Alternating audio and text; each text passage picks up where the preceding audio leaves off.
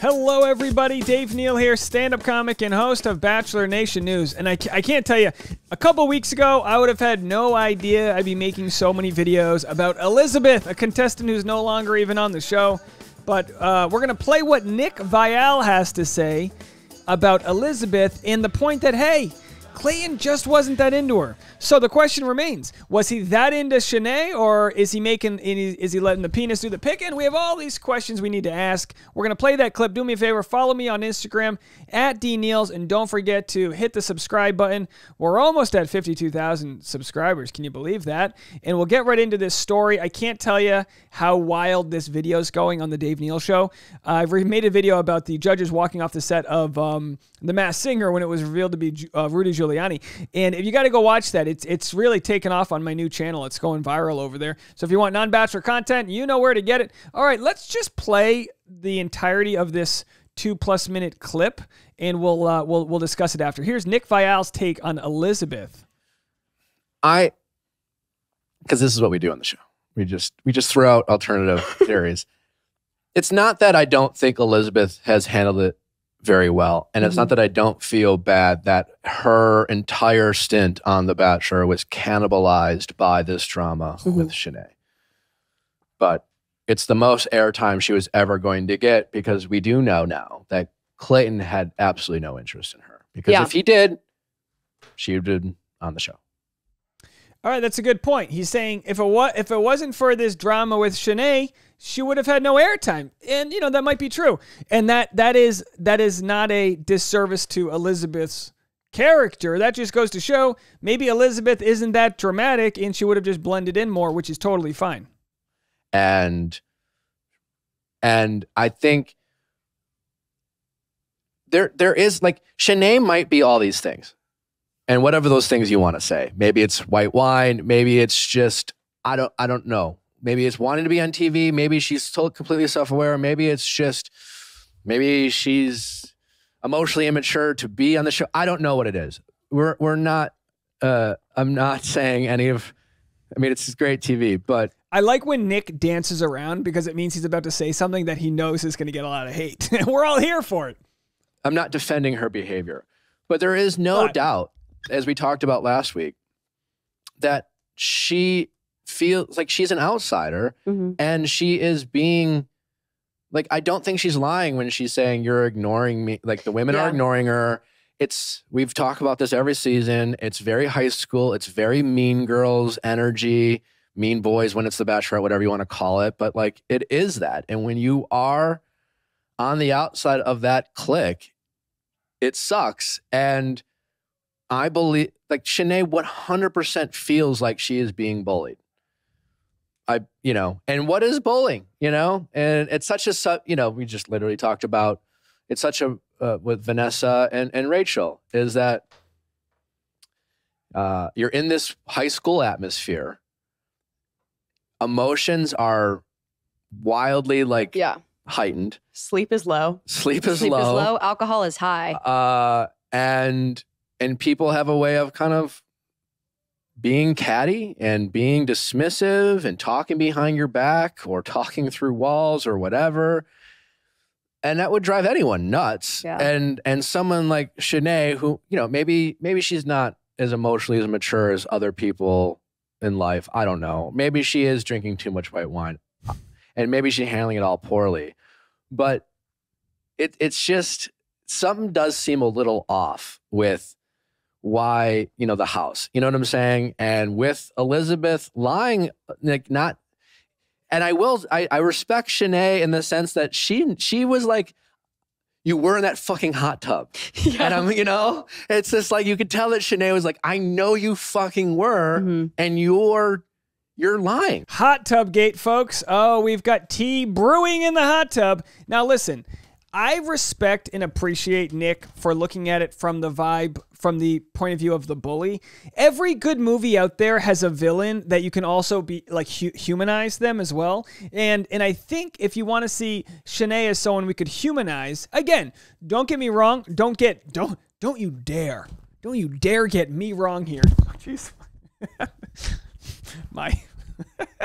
My whole mic just fell down. I was fixing it earlier if you didn't see. It fell down. I'm going to hold it up now. All right, there it is. The set's coming down. What are they doing to us? It's Shanae's fault. Don't get me wrong here. I feel like there's a voodoo doll for me out there. Someone's poking at me. There is potential socioeconomic difference here between Shanae and Elizabeth, where Shanae may feel threatened by Elizabeth's intelligence, right? What do they call that? The attraction of intelligence? Sapiosexual? Any sapios out there? You like this bachelor IQ intelligence we have going on?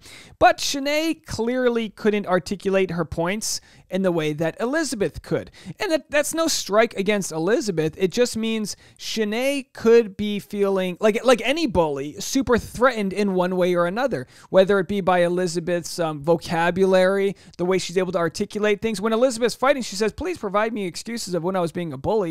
And then Shanae, the bully's like, ah! You know what I mean? So if you were to sort of try to put yourself in Shanae's shoes, you would see that she may be playing the heel, to use a shoe pun, the heel being kind of pushing into the role of the villain because she can't compete with Elizabeth maybe intellectually. Ash and Kay, some of our favorite people. We're recording this live on the Patreon, by the way, and I did really break. I'm holding this whole thing up right now. This really did just like pound into my arm. My whole metal thing just fell on me. We're not going to cut, not for you folks, but Ash and Kay on the live Patreon said, we have a rogue theory that Shanae might have a crush on Elizabeth and not realize it. So breaking news, folks. Ash and Kay, and of course Ash and Kay are our go-to Canadian lesbian couple. I hope I'm saying that correctly. I'm always afraid to say anything, not for fear of being canceled, but just, I'm trying to keep up with the times. But their theory is that, hey, we is gaydar a term we're still using? I don't know. Please let me know if I've misspoken here, but they're saying, hey, we think Shanae is into Elizabeth. Ash and Kay said she's obsessed with her in a way that just seems almost like an intense high school crush. Now, Ash and Kay, now I feel bad. Did I correctly use the term gaydar, or is that something we're not saying anymore? Respectfully, I am willing to rescind that.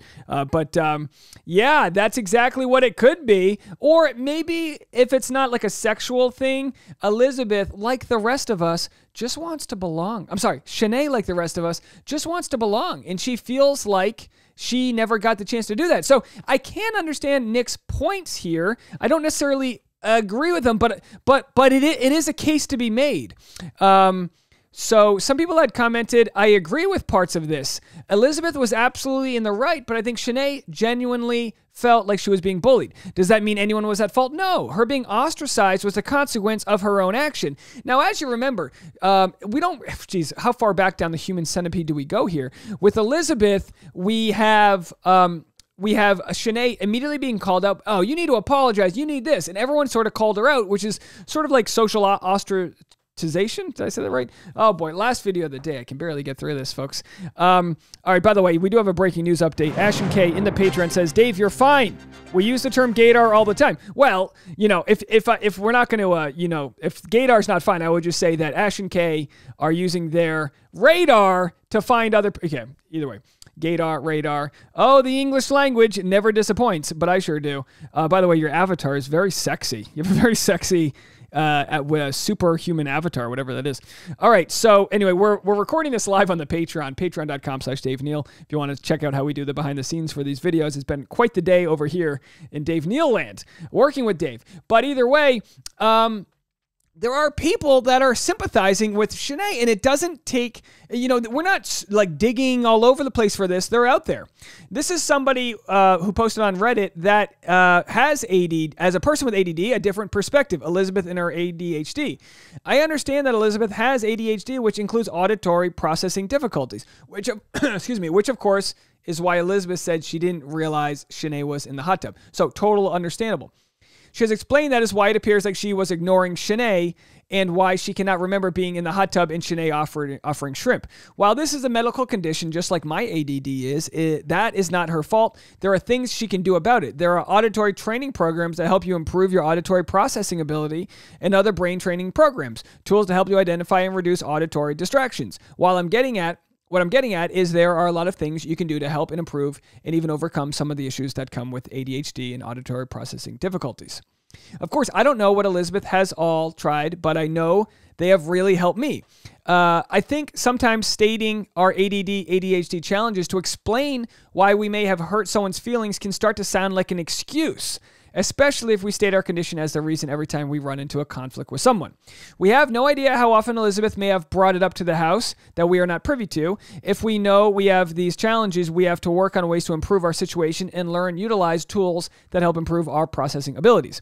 I know what ADD-related challenges are, and I have worked really hard on them so that they don't impact my relationships, interactions with others. We have to take accountability for our own medical conditions and do what we can so that we don't become toxic or hurtful to others. It may not be fair, but it is our responsibility. If we know we have auditory processing problems, then do something about it so that we don't continue to hurt other people. There are always ways and things you can do. Always choices and things you can do. Shanae's comments didn't bother me, and I think the hate she's receiving is a bit over the top. But it takes two people to get along and two people to argue, so while Shanae bears some fault in her conflict with Elizabeth, Elizabeth is not blameless. I don't think Elizabeth has ever apologized to Shanae for ignoring her and was very patronizing with Shanae when she explained she has ADHD. Then she lied about being in the hot tub and once again not acknowledging Shanae was when she was talking to her. All right, so the idea that the idea that Elizabeth was very patronizing sort of adds up. And maybe she's not trying to be, but maybe her way of ADHD-splaining to Shanae was off-putting to somebody who didn't possess the same intellect. I think we have some